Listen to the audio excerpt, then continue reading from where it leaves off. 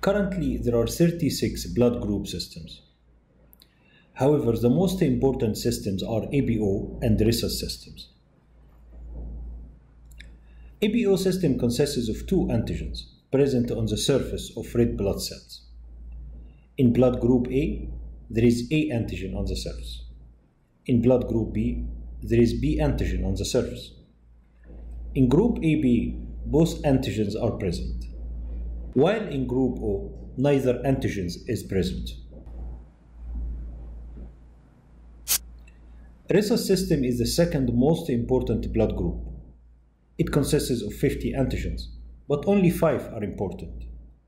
These are D capital, there is no D small, C capital, C small, E capital, and E small.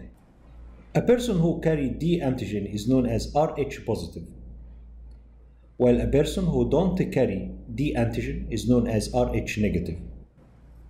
The prevalence of Rh negative population is about 15%. Rhd positive person may be homozygous or heterozygous.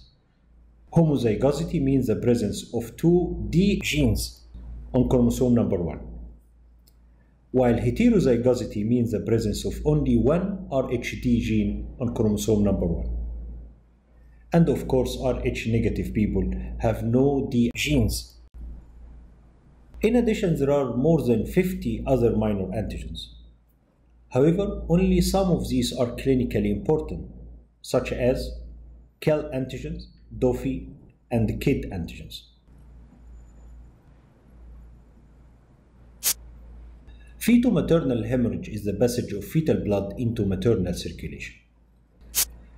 It occurs spontaneously throughout pregnancy. However, the most significant fetal-maternal hemorrhage occurs at the time of delivery. Some events could trigger fetal-maternal hemorrhage, known as sensitizing events, such as miscarriage, ectopic pregnancy, and the evacuation of molar pregnancy, antepartum hemorrhage, procedures such as amniocentesis, external cephalic version, and termination of pregnancy, and also with abdominal trauma. The first cause of sensitization is fetal-maternal hemorrhage. In Rh negative mothers, the passage of Rh positive blood will stimulate an immune response, a process known as sensitization. It firstly produces IgM antibodies, which are large and don't cross the placenta. Subsequently, it produces the smaller IgG antibodies, which cross the placenta. The first fetus is not affected by this process because sensitization usually occurs after delivery. The first antibody response develops slowly, and usually it is not detected serologically until about 15 weeks after exposure. The first antibody produced is IgM, which is large and does not cross the placenta. However, the second and subsequent pregnancies are affected. Transfusion of Rh incompatible blood is another source of sensitization. One day, this Rh negative woman was a fetus who received Rh positive blood from her mother, leading to sensitization, an effect known as grandmother effect. Transplacental transfer of maternal antibodies leads to hemolysis of fetal red blood cells, and consequently fetal anemia develops. Severe anemia leads to hydropsia fetalis. Hydropsia fetalis is diagnosed by the presence of 2 or more of the following: skin edema, ascites, pericardial effusion, pleural effusion. Hydropsia occurs when hemoglobin less than 5 grams per dl or hematocrit is less than 15%. During first antenatal visit, identify blood group, Rh status, and assess red blood cell antibodies by indirect comb test. Rh negative women with no antibodies, I mean non-sensitized women, repeat testing at 28 weeks, and start steps of prevention of sensitization. On the other side, in Rh negative women, with antibodies, I mean sensitized women, start steps of management to identify and manage fetal hemolytic disease. In Rh negative unsensitized women, sensitization is prevented by administration of anti-D immunoglobulin. It is administered routinely during pregnancy and postpartum. During routine antenatal prevention, anti-D is given as a single dose of 1,500 international units at 28 weeks, or given as two doses of 500 international units at 28 and 34 weeks. In the postpartum period, test for neonatal Rh status. If the neonate is Rh positive, maternal administration of 500 international unit anti-D is given within 72 hours of delivery. In addition, test for feto-maternal hemorrhage, for example with Kelly-Hauer test. For every additional 1 ml of fetal blood, 125 international units of anti-D is required to neutralize it. I mean 500 international units for every 4 ml of fetal blood. If the pregnancy is stillbirth and there is no sample to identify fetal Rh status, anti-D should be given. In addition, anti-D is given for potentially sensitizing events. This includes bleeding in early pregnancy, such as miscarriage, which is repeated, heavy, or associated with abdominal pain, ectopic pregnancy, evacuation of molar pregnancy, antepartum hemorrhage, interventions such as amniocentesis, external cephalic version or termination of pregnancy, abdominal trauma, and intrauterine fetal death. Before 20 weeks, 250 international unit is given within 72 hours of the sensitizing event. Feto-maternal hemorrhage testing is not required. If there is a continual bleeding, give at least 250 international unit at a minimum of 6 weekly interval.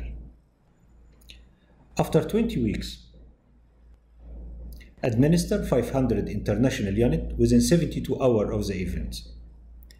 Test for feto-maternal hemorrhage and provide additional doses of anti-D if feto-maternal hemorrhage is more than 4 ml.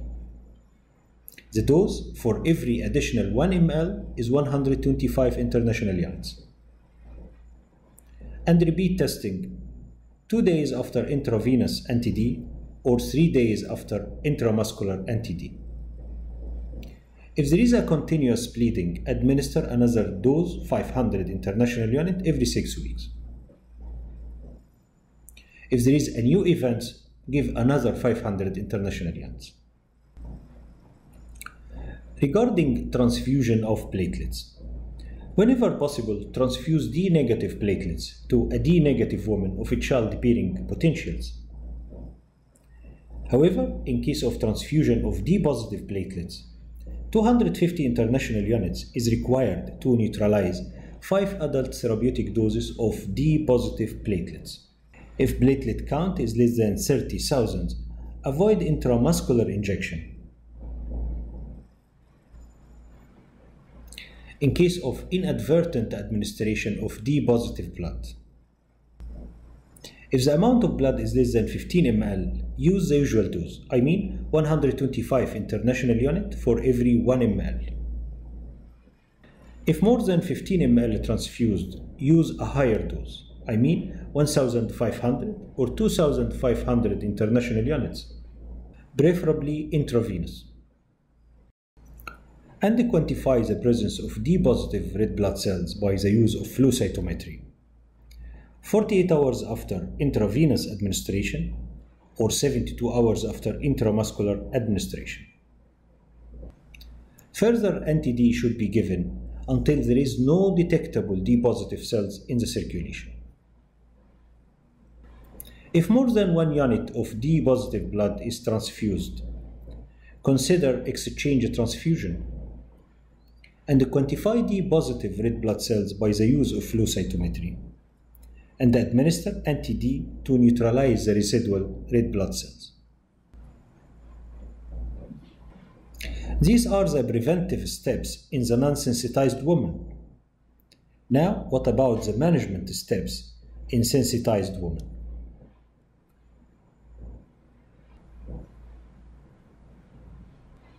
The first step is to assess the fetal Rh status.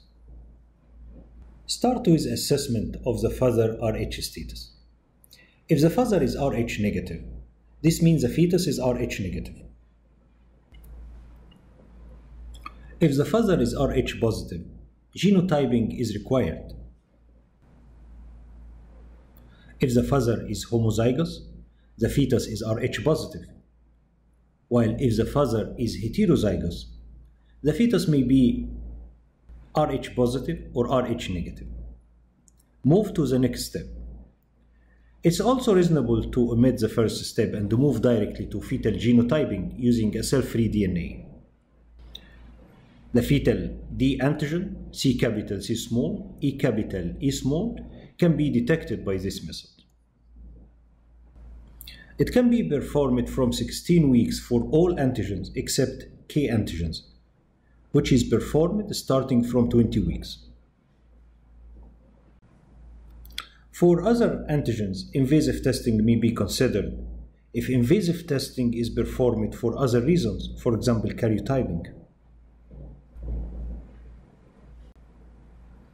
The second step is to follow maternal anti-D titer until a critical titer is reached. Measure anti-D, anti-C small, and anti-K every 4 weeks up to 28 weeks, then every 2 weeks until delivery. For all other antigens, retesting at 28 weeks is advised.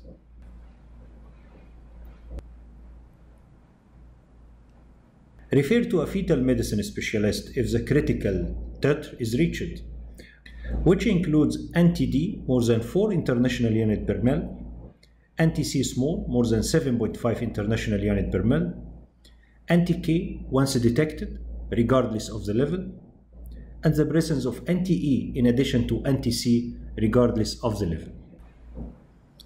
Previous history of hemolytic disease of the fetus and the newborn, unexplained severe neonatal jaundice, and neonatal anemia requiring transfusion. And lastly, ultrasound showing features of fetal anemia is another indication for transfer to a fetal medicine specialist. The next step is screening for fetal anemia by measurements of middle cerebral artery peak systolic velocity every week.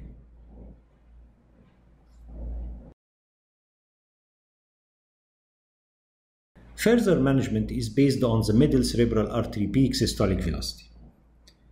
If peak systolic velocity less than 1.5 multiple of median, schedule delivery at 37 to 38 weeks.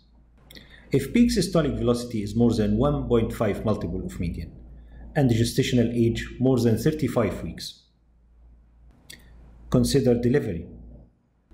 However, if gestational age less than 35 weeks, perform chordocentesis to diagnose fetal anemia. If hematocrit is less than 30%, then intrauterine transfusion is recommended. If hematocrit more than 30%, repeat testing in 1 or 2 weeks.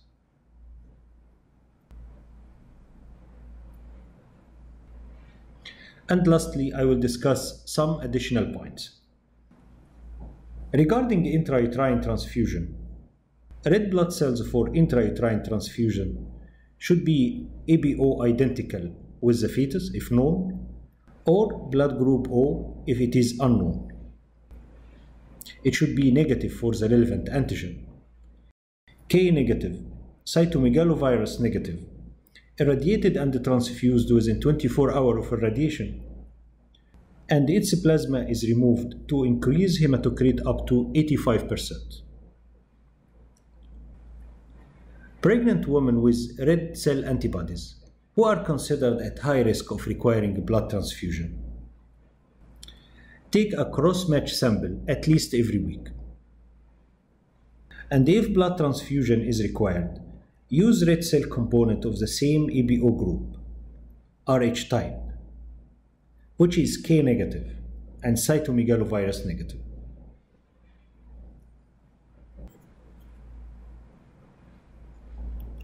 Regarding neonatal management, take a cord sample for direct antiglobulin test, hemoglobin and bilirubin level. Perform a regular assessment of hemoglobin and bilirubin. Early discharge is not advisable. Encourage breastfeeding. And remember that some infants may experience anemia persisting for a few weeks after birth. Regarding future pregnancy, if there is a history of pregnancy affected by HDFN, refer in all subsequent pregnancies to a fetal medicine specialist.